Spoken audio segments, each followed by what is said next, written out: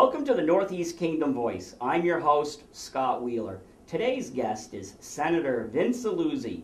Senator Illuzzi has spent the majority of his adult life in the Vermont State House. Welcome to the show, Vince. Well, thanks, Scott. Nice to be here with you. I can't even remember a time when there wasn't a man down here that was called Senator Illuzzi. Because, what year was that? 1980. 1980. I was in junior high, Yep. so I wasn't really paying attention to politics. So all of my growing years were spent with you being down there. Yep. So were you the youngest member? Youngest member of the Senate ever elected since it was created in 1836. When Vermont was first formed as a state, there was no Vermont Senate. Right. There was a Council of Censors. Right. And then in 1836, they created the Vermont Senate. And I'm very proud to say that I was the youngest ever elected. So did you defeat somebody, or did you go into an open seat? In 1980, the election was Senator Melvin Mandigo was running for re-election, and Senator John Boylan from Island Pond was retiring. And so there was an opening. And I was encouraged by a number of folks in the area who thought I had done a good job as a deputy state's attorney prosecuting cases in the county to run for the position, and of course was successful. And how old were you? I was 26 when I started. My birthday's in September, so by November I just turned 27. So you're kind of like a walking textbook of the history of the Vermont legislature in the last 30 plus years. Well, you've almost been there as long as the good Senator Doyle. That's right. In fact, I have second seniority to Senator Doyle. He was elected in 1968, started in 69, so he had about 11 years on me. Also of interest is that when I was growing up in the Barre-Montpelier area, Senator Doyle gave me what were then called senatorial scholarships to attend college. They were up to $300 a year, helped to buy books and supplies. So it was interesting to then join the ranks of Senator Doyle, with Senator Doyle. And as time has passed, a lot of the members have chosen to not run for re-election and have retired or have died.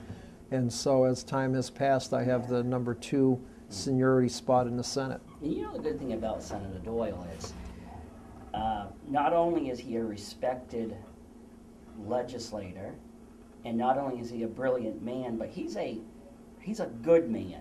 Yes, he's a very kind person. Continues to work full-time at Johnson State College, even though he's in his late 80s, Right.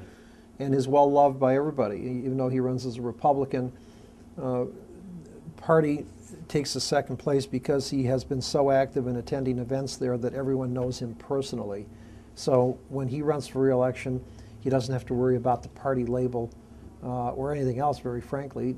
People just enjoy him and work with him and vote for him. Now, have you seen much change in the legislature over the last 30 plus years? Tremendous. When I first started, it was the attitude of most members, at least on the Senate side, that they were there to perform a public service. Most were successful business people, retired either in business or from some other profession, and they felt they had a duty to serve. They didn't come with a particular agenda. Of course, there were always regional issues, state issues, but they were there really to give back to the community. The legislators that run and are elected today are classified more as activists. They have an agenda. They have specific issues that they want to push Vermont beyond what is the comfort zone for a lot of people. And there's nothing wrong with that. I mean, Vermont has a lot of great policies. We're very progressive when it comes to investing in kids. Right. Something I share, a view that I share, because if you invest in children and get them off on the right foot in life, the chances are that you won't have to then spend money on the back end, correctional facilities and mental health issues and the other problems that plague society when the kids at the very young age don't receive proper education and support, nutrition, bonding, that kind of thing. Okay. Because as the viewers may be aware of, I also served with you in the That's State right. House for a number of years. I served in the Vermont House, and to tell you the truth is, I wasn't a stranger to the State House simply because off and on throughout the years, I have also served as a reporter at the State House. So I got an idea of the way things worked, but Right. it was a real eye-opener. But I think by the time I arrived on the scene, the system was well on its way to having its broken pieces, such as I often found that a lot of the hearings were just trumped up here. Yeah, pro forma. Right, and, Right. and how people went down here and they thought they were being heard, but I found that a lot of the decisions were actually already made, and a lot of the testimonies were just so you could check off your list and say, well, I spoke to this type of person, I spoke to that, and that was kind of disheartening for me. Right. Well, public hearings are to afford, those who are not in government or at the State House every day an opportunity to participate. But by and large, the only purpose the public hearing serves is to give legislators on either side of the issue ammunition. Right. They can say, well, at the public hearing, so-and-so spoke in support of the position I advocate, and another person will say, well, we had a public hearing, and I very frankly thought the testimony of those on the other side of the question was compelling. So a lot of the decisions are made in private conversations, offline, if you will, and that's, I think, the way democracy works, not only at the State House, but really city councils, select boards, and in Congress. And you know what, as a lot of people say our system's broken, I happen not to really totally believe that.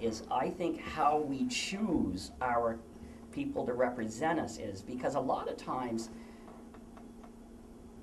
I've watched some very good senators and representatives get kicked out over the years, and a lot of times they were very good at their job, but they didn't have the flash or the pizzazz that so many voters are looking to vote for somebody with the right sound bites. That's right. And now with the importance of television, it's all about 30-second commercials. And that is somewhat disappointing because the folks who do not want to play in that arena oftentimes fall by the wayside, and you lose a wealth of experience and knowledge and professionalism that would otherwise come to the forefront. Oftentimes in these days you have people elected who really have no other job but to run for the legislature. And one of the nice things about the legislature, particularly dating back to when I started in the 1980s, is that you had these very successful business owners and community leaders bring that experience to the State House. People who know how to balance a checkbook, people who worked in the private sector, people who struggled with making ends meet.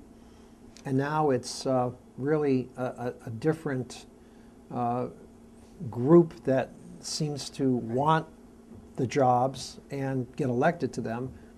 And I'm not sure that that's bad, but it certainly is different.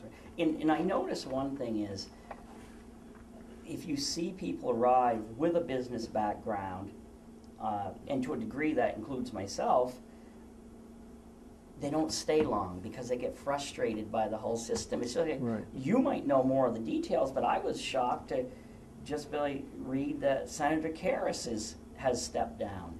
That's right. And I don't know how you got along with him, but I felt that he was just a fine man. He was a big businessman. He understood things. Right. And you might know why he stepped down. Well, I helped write his letter of resignation. Right. He served on my committee, the Senate Economic Development Committee. When I ran for auditor, he was my Rutland County campaign chair. Now, get a load of this. He is until January the Democratic majority leader of the Senate. Yet he was my campaign manager in Rutland County, and I ran as a Republican. So that should strongly suggest that we had a great relationship. He's a great guy. His father was a great guy, and between the two of them and their family, they've done a lot for Rutland County. It's a name that's gold in Rutland County. And we're hoping that his son, who's an attorney in Poultney, will be appointed to fill his vacancy. But Bill Karras and I, and as you say, you walk away from the legislature with a lot of things. For me, it's really an extended family. Oh, yeah. Bill Karras is now a member of that extended family. We'll be friends forever. Right. It's like when I walk back into the State House, although I was only there for a few years, when I walk back in there and I see people I served, they may have been people that I had no relationship with, right? But they come up to you.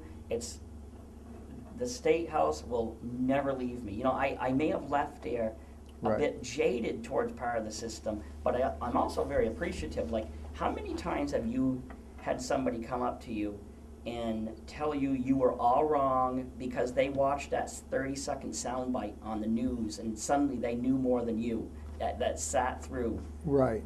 That happens from time to time. It's frustrating, but nonetheless, on balance, it's the final product that counts. And I often say, let's give it a chance to work and try not to be critical, but try to, you never get exactly what you want or what you think is best. But oftentimes, through the legislative process, the art of compromise, you come up with something that everybody feels comfortable with, and by and large, it's usually a pretty good decision. And you have been viewed over the years as a centrist. Mm-hmm. You didn't always go with the Republicans, and you were known to go with the Democrats over the years. Right. Aren't we losing that, though? Well, with the newer members, I think that's true, and very frankly, I think with the folks who are now the majority of the voters, it's more partisanship, and people oftentimes will vote for the party over the person, which is unfortunate because just because someone runs as a Republican or a Democrat doesn't make them a bad person or a likely lousy legislator or have wrong ideas, that kind of thing. By and large, people choose a political party like I did at a young age. I was recruited by the Republicans and always felt some loyalty to the Republicans, but nonetheless voted the issues as I saw them, and that's why I very strongly toyed with the idea of running as an independent, to avoid that the fact that 25 or 30% of the people will automatically write you off simply because of the letter after your name. Right. Personally, I think that's the way to go as an independent, because I look at some of the independents of today, because a lot of times independence means liberal. But on the other hand, you have Adam Gresham, who owns a ski area. He's an independent who you don't know how he's going to vote. Or Will, and it's escaping my memory what his name is. He's the same way. And they say you don't have any power as an independent. I'm not quite sure if that's true. I think you're actually sought after sometimes. That's right. It depends on the issue. I mean, there are super majorities in the Vermont legislature right now on the Democratic side, so the independent or Republican is not as sought after. Right. But there will come a time again when the pendulum swings and there's more of a balance, and that's where the independents can play a role. In the Senate, I obviously had a great relationship with the Democrats. I was chairman of a committee in an overwhelmingly Democratic Senate, and that was in part due to seniority, in part due to the ability to get the job done, and the fact that I always treated my colleagues with respect, whether they were a Republican, Democrat, progressive, or independent. In fact, I think I had the best committee in the State House the last 2 years. Senate Economic Development, we had Senator Doyle, who's the Republican leader, Senator Karras, who's the Democratic leader, Tim Ash, progressive from Burlington, and the fifth member was Senator Peter Galbraith from Windham County, former ambassador, his father, a world-famous economist who served as ambassador to India under President John Kennedy. So I had a dynamic committee with experience in government, business, history, and those folks will be my friends forever, regardless of whether they continue in public service or whether I do in the future. I know with myself, I know some of my colleagues. They were a bit surprised that by my third year, I'd already been put on a leadership role on the healthcare committee, which was a pretty important role. But I think it was like you, though, is you can't go down there with your own ideology, and you've got to go down here and be willing to work with people, because there are people, like I often like watching the media. A lot of times they will continue to go to the same people who just say these absurd things, and they make it look like that's the normal way of thinking down here. Well, I think oftentimes what draws press coverage is the extreme and the absurd. Right. And unfortunately, that's usually a footnote, or 1% of what really happens there. The nuts and bolts of what happens is usually not technically newsworthy, and so a lot of the folks. And a lot of it's boring. Right, and a lot of the folks who do that kind of work don't get the recognition they deserve. Yeah, because if you ask, the one thing I did when I was in the State House, I had a weekly column explaining how things worked, explaining what was going on, because I think the average person thinks that the majority of the what goes on happens in the well of the House. Right. When in reality, it's in cramped rooms with all the lobbyists around, right, with the special interest people. Right. And you're right in there. That's right. And it's not all exciting work. It's not. There's not a. Yep. But the thing is, it served as the best education for me. Like, you have a law degree, but I bet you your law degree doesn't hold anything compared to what you learned. The legislature is a world-class education. You talk about liberal arts and getting a sampling of different areas of interest, but when you serve in the legislature, not only do you cover every potential subject that's, except for religion, it's pretty much the waterfront when it comes to professions and businesses and trades and policies. And so it's and you're right, the decisions are made either in leadership or in committees. By the time it gets to the floor, it's by and large a done deal. Very frankly, does the floor action or the debate on the floor change one vote? No. Most people who get to the floor already have decided how they're going to vote. And the purpose of the floor debate is to essentially, at least for some, give it one last chance to perhaps change the predetermined course.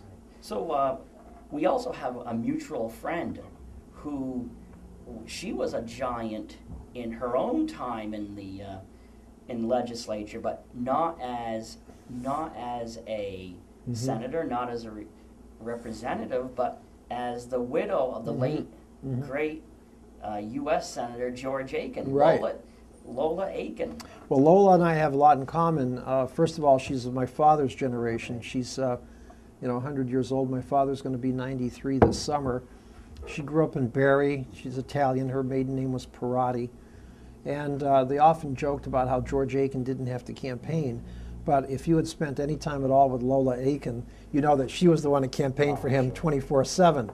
If you went into the coffee corner in Montpelier, she was always, to this day, when she's not there now anymore, she's at a assisted care facility, but she was always talking about how great George was, referred to him as the governor. Yep, she still does. And so we all knew that it was really Lola Aiken who was the power behind George Aiken. Why would he have to campaign? She had already done it for him. And she was telling me the secret of George's memory, especially in later years, was she would whisper, because she has an uncanny ability to remember the finest details. Right. But she's watched decades of government. Yep. And she's not really impressed with the direction things have been going over recent years. That's right. And of course, she harkens back to a generation, like my father. They were born just right around the time of the Depression. My father was born, 10 years before the Depression really hit, and in a different country, of course, but the Depression was worldwide. We often think of it in terms of the United States. And so they had a tough upbringing. They were frugal, they didn't have a lot of money, and that attitude has kind of been forgotten as those generations have died off and retired from public life.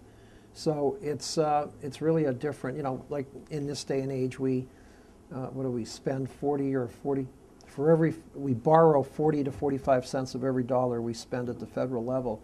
That would have been unheard of during their day. They would have spent what they had and no more.